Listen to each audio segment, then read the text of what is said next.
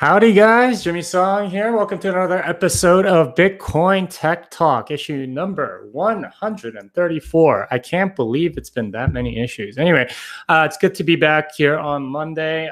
As usual, I put out the newsletter every week, and this is the show where we go over all of the stories and talk about, what some of the things that have happened on a technical basis in Bitcoin, Lightning, and maybe some other stuff. Anyway, that's what this show is all about, and that's what I'm here to talk to you about in the next 15, 20 minutes or so. As usual, if you do have questions, you can post it in chat, and I will attempt to answer them if you have anything. All right, so let's get started by sharing my screen. And we will get to this this week's newsletter. If you haven't subscribed to this newsletter, you can do so using the link in the show notes. I also have a bunch of other stuff on there, like, for example, a link to my book. I now have 18 reviews. The price is holding steady at $40.59. I don't know, somehow, like, the lower it drops, the higher Bitcoin price seems to go. So I'm hoping that Amazon keeps dropping the price. Anyway, yeah, it was at one point something like $58, and then it dropped to 50, and then 48, and now it's like 40. So yeah. Anyway, that's my book. If you're interested in learning how to program Bitcoin and learn it all in Python, this is the book for you. The other thing is programming blockchain. This is my 2-day seminar. The only one I have scheduled right now is in New York City right after Consensus, May 16th and 17th.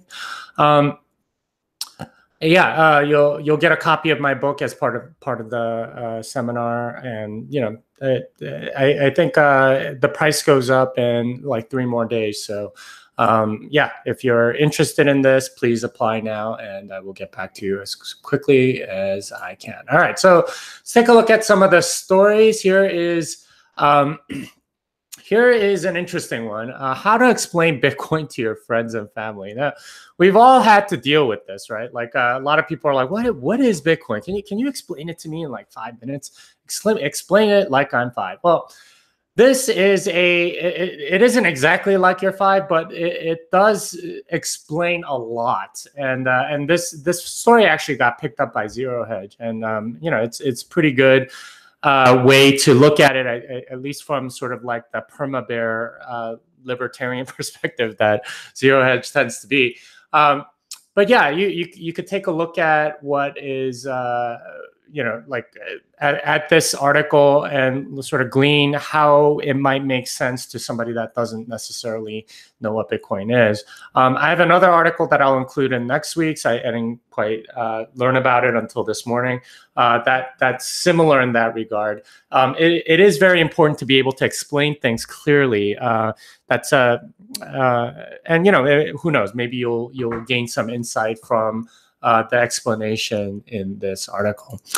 All right, this is an article by Kyle Torpy.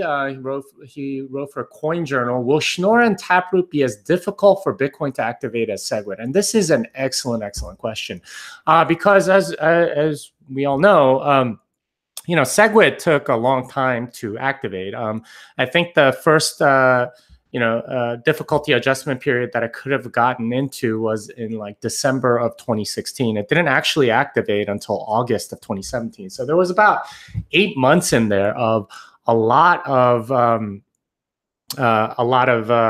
like jockeying back and forth, a lot of arguing, a lot of name calling. I actually came into my own as a blogger right around then, because there was a lot to comment about, right? Like UASF, Shaolin Fry, and Litecoin doing its own thing, and Bitcoin Cash, and all that stuff. That happened all during that time. So Kyle's asking this question. Well, there are all these things that are probably all going to get into the next soft fork, which is Schnorr signatures, Taproot, SigHash, no input. That might be OpMask or something like that. What's going to happen? What's the mechanism that we're going to use to activate that soft fork? And SegWit was done using BIP9, and that required 95% of miner signaling readiness in blocks before it would fully activate. But if it didn't do so in a year, then it would just not activate it at all. BIP8 is almost exactly the same, except the default is that instead of not activating, it'll activate anyway after a year. And that's because, you know, it's the right of any node to, you know, like put in transactions that are still legal. And that's essentially what SegWit version 1 would be. Anyway, it's, you know, the big points there are it definitely is less political today. And a lot of the people that opposed that soft fork went over to Bitcoin Cash, and then they split again to Bitcoin Cash, Bitcoin ABC, and Bitcoin SV, and so on. So some people are optimistic because a lot of those people left. Other people are not because, you know, I mean, it just might be the nature of soft forks that it does kind of get contentious. But, you know, who knows? But it's a great question to ask and something really important to think about as we come upon SegWit version 1, which I think is going to just be called Taproot from what I hear. All right, this is another story. Well, this one's about the Lightning Network, the inbound capacity problem. Florencia Ravena actually has a really, really good article on what this inbound capacity problem is. Generally, if you have, you know, it's relatively easy to establish an outbound connection. So if you're connecting to another node, and you have some Bitcoin that you want to spend, that's easy enough. And you know, you're continuously paying to that other node and through that other node to other nodes for goods and services and so on. The problem comes in because it's almost entirely unidirectional, right? In that case, and once you run out, it's kind of like a debit card that you've exhausted. What do you do with it? Well, you're going to have to open up another channel. And, you know, I mean, it is more efficient than having 10 transactions on chain, but it's not ideal because you don't have the opportunity to rebalance. What you actually need is some other node to open up a channel to you and get some inbound capacity. That is the ability for other people to pay to you. The thing about inbound capacity, though, is that it locks up the Bitcoin. So somebody has to be willing to sort of lock up Bitcoins for payment to you. And that's kind of a little bit of a social problem because, like, you know, most people don't have a reputation. So when they're trying to create Lightning channel, they want to connect to kind of known nodes and not, you know, nodes that they don't know anything about. And so it goes through all of the different explanations of that in this article. A very good article. I would encourage you to read more about it here, and great diagrams and so on.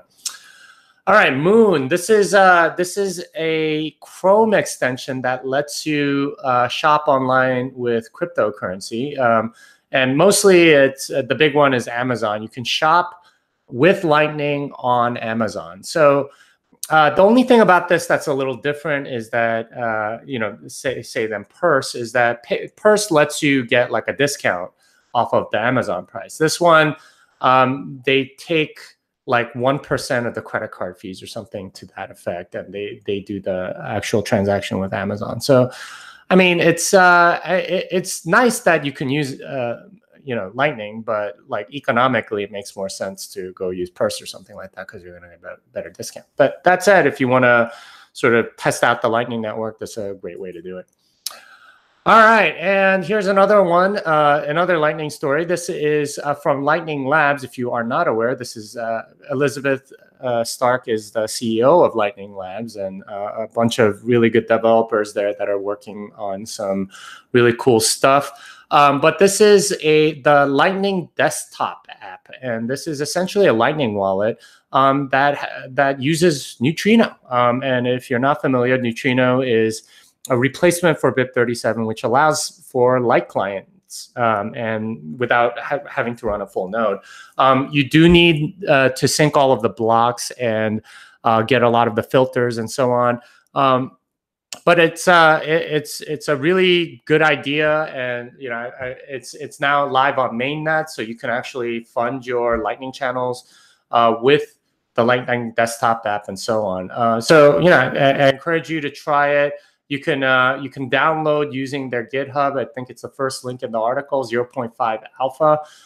So now it's live on mainnet. You can actually like pay for things and so on.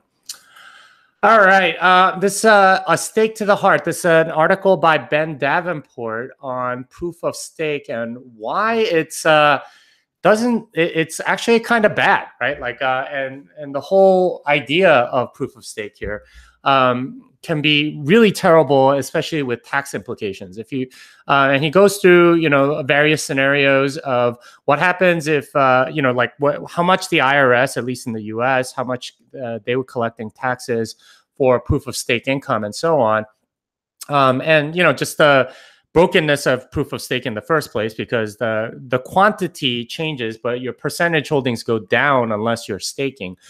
So it goes through that, and obviously you have tax liability and so on. In many ways, you end up losing a lot of money because proof of stake ends up basically, putting you on the hook for a lot of liability tax-wise, on top of like if you measure your wealth in terms of the proportion of that cryptocurrency you happen to own. So really interesting article, and I mean it's one of the things he says is like depending on the staking yield, the government gets more and more of a portion of that coin very, very quickly, and at a certain point you can do all sorts of attacks if you have over 50% of the stake, and all they have to do is sit on the currency, right? Like or something to that effect. But I mean, if the government doesn't accept that cryptocurrency, then there's obviously a lot of selling pressure every time that there's tax liabilities due and so on. So it's kind of like a ticking time bomb, and I think that's kind of the point. It's not a very good idea. All right, Scriptless scripts. This is from Jordan Clifford, and this is scriptless scripts are this idea that you can have a lot of the smart contract programming capability that smart contract languages like Script have without the actual language, using various little interesting, clever ways of doing things. This goes on and talks about what they are and how they work. Very good overview. Right now they're used, I think, mostly in Mimblewimble. But if you've been curious about this is something that you should definitely take a look at. And the final story is Zandy's story, and this is apparently a document that got leaked, but it's like it was published, I guess it's from earlier this month, but it got leaked out onto Scribd like in the last week or two.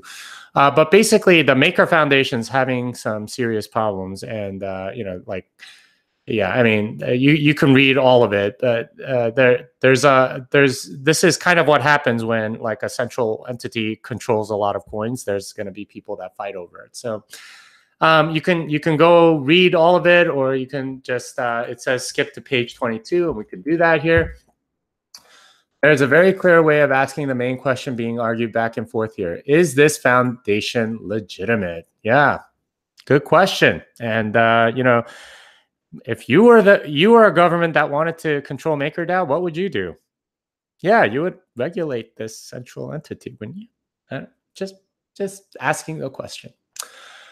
Okay. Anyway, that's it. Let me just show my book again. This is on Amazon. Programming Bitcoin: Learn how to program Bitcoin from scratch. It's available on paperback, and Kindle. There's a lot of diagrams and stuff, so I would recommend the paperback. And you can email me if you don't like it or something like that, and I'll try to help you out. Programming blockchain again in New York City, May 16th and 17th. 2-day seminar if you want to become a programmer. All right, in Bitcoin. All right, so that's about it for the stories. Let's take a look at some of the questions. There's what's the minimum requirement to fully understand your book? Only Python? And what especially is learnable about programming Bitcoin in your book? Well, the main thing that you need to know is how to program in Python. And once you know that, and learn maybe a couple of slightly more advanced things in Python, like list comprehensions and subclassing and things like that, you should be able to learn all of it.